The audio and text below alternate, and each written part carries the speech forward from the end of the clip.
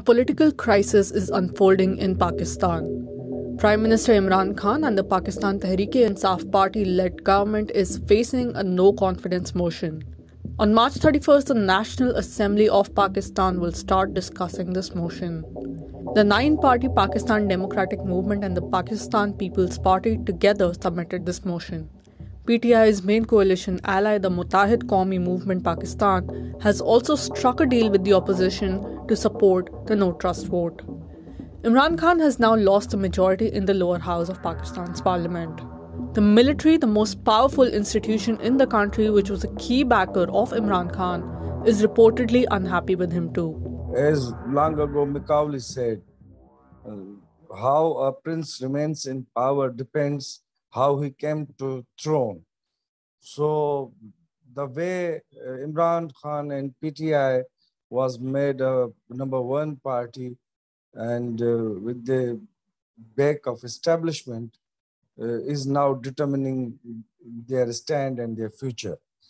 Since the establishment got foot behind and let the civilians do whatever they want to do. So after not having such support, PTI is all alone. It is the end game of the PTI.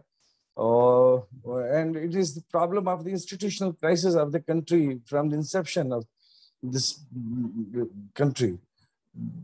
Political forces have always been manipulated from the above. So the current situation, political situation in Pakistan is all not new. It has been repeatedly manifesting the structural crisis of the state and society. The current political crisis in Pakistan has been a long time coming, as the government has continued to face criticism over its economic policies and the rising cost of living. Public debt, short-sighted policy making, and a surge in global prices are some of the reasons that have pushed the economy into crisis. Pakistan's inflation rate in February was recorded at 12.2%. The primary reason for the steep inflation rate was the global rise in crude oil prices, leading to costlier freight charges. As Pakistan is a net importer of essential food items such as pulses, wheat, edible oil, and sugar, which make up 16% of its gross imports, the inflation in food and energy prices has been hurting every household. बदकिस्मती तो यही है कि जमहूरियत के दावेदार तमाम हुक्मरान तबकों की जमायतें जो भी हैं और वो आज तक कोई ना हमें कोई इंडस्ट्रियल पॉलिसी दे पाई, आज तक ना कोई एग्रेरियन पॉलिसी है और फॉरेन पॉलिसी की तो बात छोड़ दें ना, मुआशी सवाल पे ही एक संजीदगी क्या है, एहलियत भी नहीं है। वो इनडायरेक्ट टैक्सेशन यहाँ पे 95% टैक्सेशन इनडायरेक्ट है, तो वो इनडायरेक्ट जो भी आप चीज खरीदें, भले वो 5 रुपए की हो 10 रुपए की, उस पे वो आम आदमी टैक्स देता है।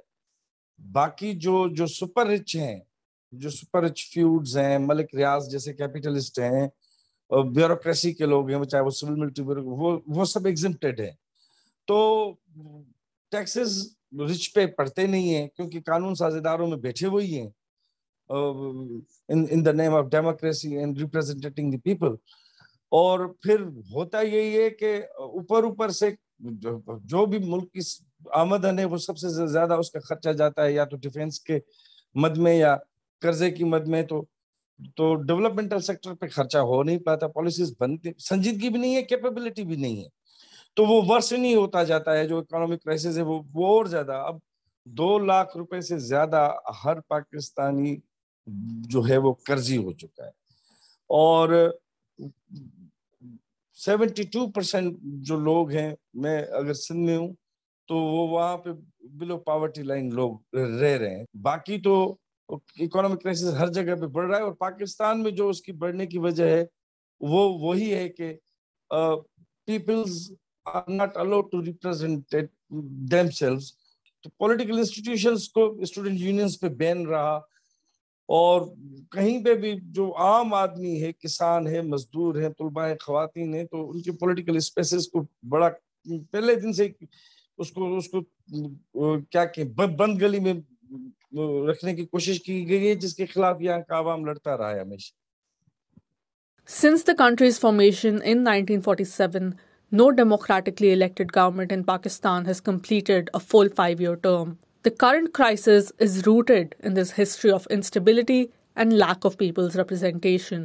پاکستان کے اندر مسلم لیگ کی اس طرح کوئی عوامی اور سماجی بنیادیں اس طرح نہیں تھیں.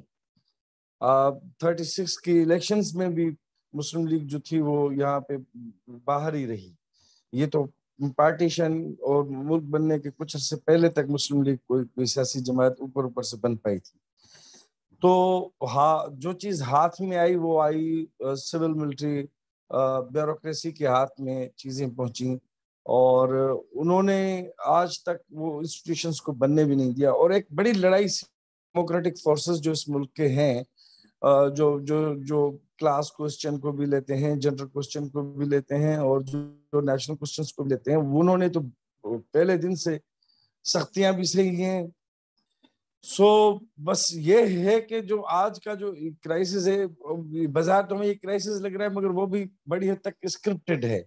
اکتوبر نومبر 2021 سے ہی پاور کاریڈورز کے اندر کے حلقوں سے یہ بات باہر آنا شروع ہو گئی تھی کہ مارچ مہینہ جو ہے وہ کافی ہے. تو ابھی ہم دیکھ رہے ہیں کہ جتنی بھی حکمران طبقے کی جماعتیں ہیں, پارلیمنٹرینز ہیں, وہ بھی اس بڑے دائرے سے جو کہ کہیں نہ کہیں ڈیپ اسٹیٹ طے کرتی ہے اس سے باہر نہیں جاتی, اور اسی دائرے میں ہی وہ گھومتی رہتی ہیں. تو ایک سلیکٹڈ گورنمنٹ تھی, اور اس کے خلاف ایک اسکرپٹڈ نو کانفیڈنس موو ہے. تو عوام جس کا اپنا اسٹیٹ بینک جو IMF وہ بھی لے گیا, وہ کہیں پہ آپ کو ایک ایکٹر کی حیثیت سے اس طرح نظر نہیں آتے. اسلام آباد کی طرف ہر تنظیم, PML نون ہو, پیپلز پارٹی ہو, JUI ہو, PTI ہو, وہ اپنا پاور شو دکھا رہی ہیں, مگر وہ کہیں پہ بھی وہ ایک ماس ریزسٹنس کی بات جس طرح ہم کرتے ہیں وہ اس طرح نہیں. کہیں پہ بھی پیپلز آر ناٹ ایکٹرز, وہ بس اسپیکٹیٹرز کی حیثیت سے بیٹھے ہیں. باقی اوپر سے جو تبدیلیاں ہیں اس سے کوئی بڑی تبدیلی تو ہونی نہیں ہے.